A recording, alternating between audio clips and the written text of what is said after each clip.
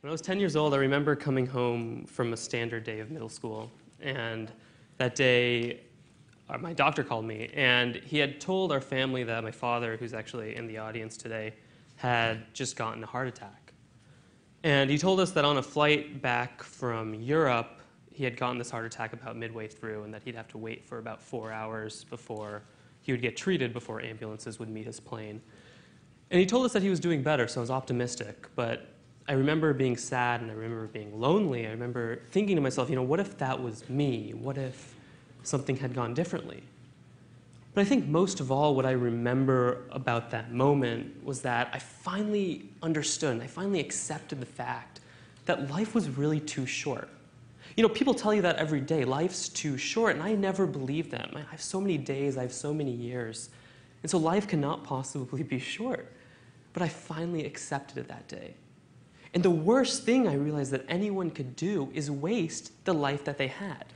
That everybody around us is given a finite number of moments that they have to capture, to live to their fullest. And I vowed that day I would never live the moments that I had simply doing things that other people did. I would never just follow in the footsteps of others. I would never recreate their paths. I wanted to do something original.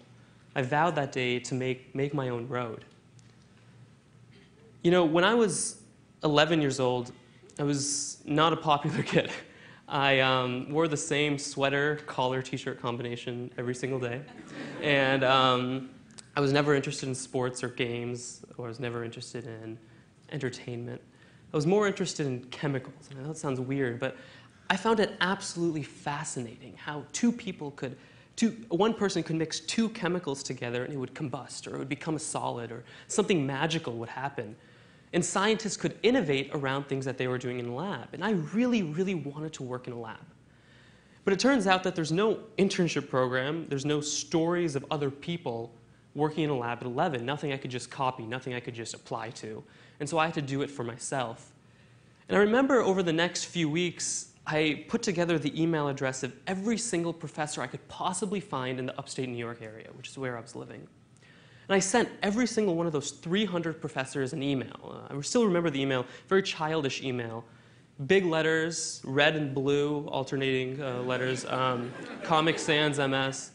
Basically telling them about me, telling them why I'm passionate about this work, and if I could have the honor of working with them. And I got 4 responses of these 300 emails over a couple weeks, and I still remember these 4 very distinctly. The first 3 were discouraging. They said that there's a law in New York State that you have to be 16 years old in order to work in a lab. And so try again in 5 years. But the other one was pretty promising. Dr. David Wu from the University of Rochester wrote me back with 3 words, "Let's have lunch." And I was like, I've never had lunch before with somebody professionally. And so let's see how this goes. But the next day I went to the Mario's Italian restaurant in Rochester, New York. I still remember it. And listened to him talk about his ideas, his passions, the experiments he was working on. He talked to me about the global energy crisis, that the world was running out of fossil fuels and we needed a new form of energy to kind of take over. And he was thinking about those kinds of problems. And at the end of the lunch, he asked me, do you want to spend 3 weeks looking around, working in this lab, and see what you come up with? If you have an idea, you can pursue it. If not, don't worry about it. And those 3 weeks turned into 5.5 years. For 5.5 years, I worked in that lab. I ran out of the lab whenever there was a safety inspection. He never knew the rule, so we just got away with it. Until I was 16, and I proudly stood there. But for 5.5 years, I worked in that lab, and 5.5 years, I got to mentor graduate students who were a lot older than me. I developed a technology when I was about 13 or 14 to create bioethanol, potential alternative energy from waste materials, from trees and grass and paper, for 25 cents a gallon. And I'm hoping that one day I pursue this, I commercialize it. But I was so excited about it. I was so excited to be working with these people that were so much older than me and so cool. And looking back, the awards are great, the honors are great, the achievements were cool. But what I was most proud of was the journey I took to get there, was the amount of boundaries I got to leap over. And the path that I took that was original, it was mine, and I could be proud of. When I was 14, when I had finally successfully converted waste to a form of biofuel for the first time ever, I was really excited about the possibilities of applying it to real life, how it could help people in the future. And I wanted to do something. Oh, there's the pictures of me working from a young age. I really wanted to apply this work that I had done to the real world. And I did a lot of research, and I realized that big biotech companies across the world were working on similar problems that I was really interested in. And being 14 at the time, it was kind of an unorthodox goal, but I made it my goal to work at one of these companies that summer. And again, didn't turn out that there was an internship program. There was no stories I could just follow. There was no roads that had been built before that could get there. And so I tried to do the same thing I had done 3 years earlier. I sent 100 emails and see what sticks. But the problem was that finding those emails was a lot tougher than it had been 3 years ago. Finding the emails of anyone in industry is usually a lot harder. And so I guessed them. I spent about 2 weeks writing down every single name of executive, every lab member, every HR person at every company that was doing some sort of biofuel work, and put 10 iterations of possible email addresses next to every single name. You know, first name dot last name at company, or first initial last name at company, and sent every single one of those email addresses an email saying the same thing, you know, who I am, what I had done, why I'm passionate. And a lot of them bounced back to my inbox, but a few of them stuck, and a few of them I got right.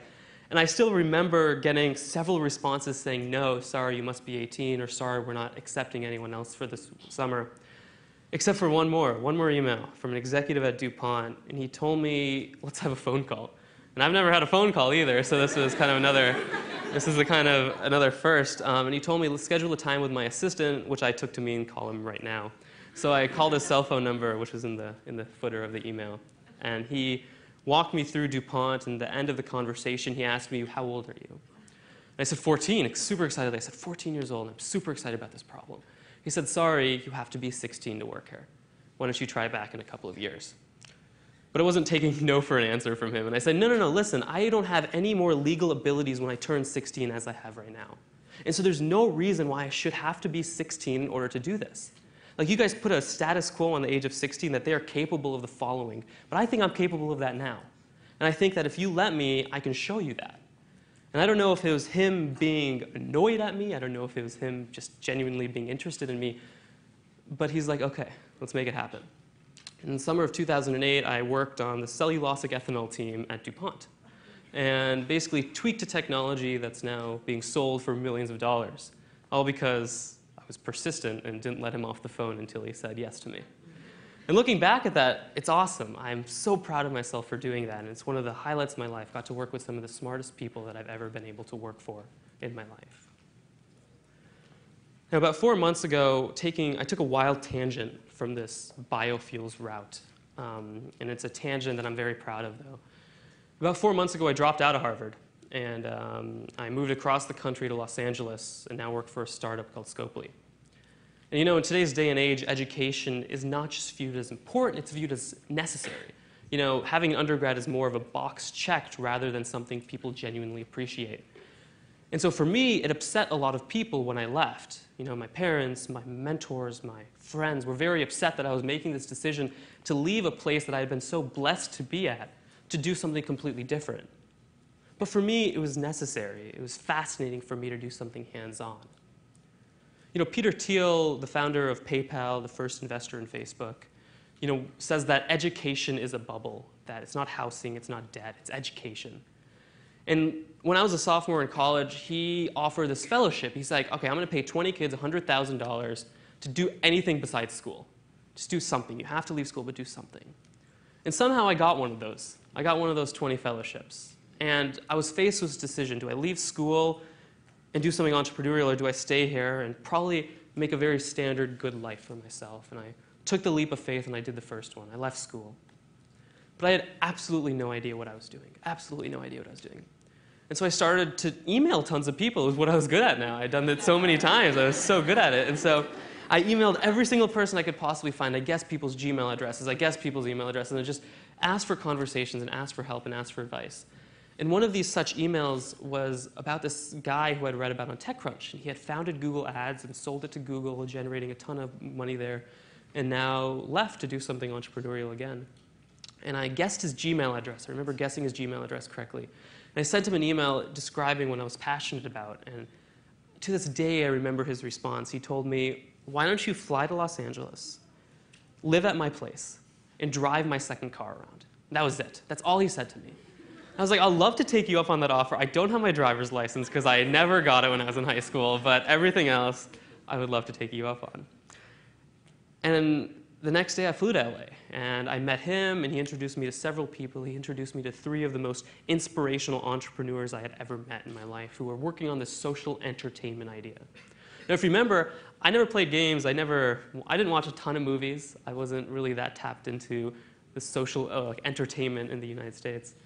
And so for me, an idea around social entertainment was completely outside my comfort zone. But I loved it. I absolutely loved that. And by the end of our conversation, he asked me, he's like, listen, we're just starting up, and do you want to run the business side of our company? I was like, yeah, love to. Absolutely. And so flash forward about 4 months later, no idea whether Scopely is going to be successful or not, but I get to run the business side of a really cool company. I've seen Scopely grow from a 4-person to a 23-person company. I've seen us raise millions of dollars in funding. I've gotten my driver's license. And looking back, these have been 4 of the months where I've learned the most at any point in my entire life. More than I ever learned in school, more than I ever learned in high school. I've matured more, and I'm able to lead a group of people who are older than me in a way that's very new and exciting. And as I look back on the 3 stories I told, I'm so excited, I'm so proud of capturing those moments. And I have no idea where this road is going to lead, but I'm excited about the outcome. Now, Robert Frost once wrote a very famous poem that many of you guys have heard. He talked about a situation in which you approach a path, and at that path there's 2 crossroads. One of the crossroads is very easy, it's been walked on by many people, and the other one is difficult. It hasn't been walked on by too many people, it's murky. And he asked you the question, he posited, if you were to approach this crossroads, which of the 2 paths would you take? Would you take the one that's easier? Would you take the one that's been walked on by many people? Or would you take the harder one?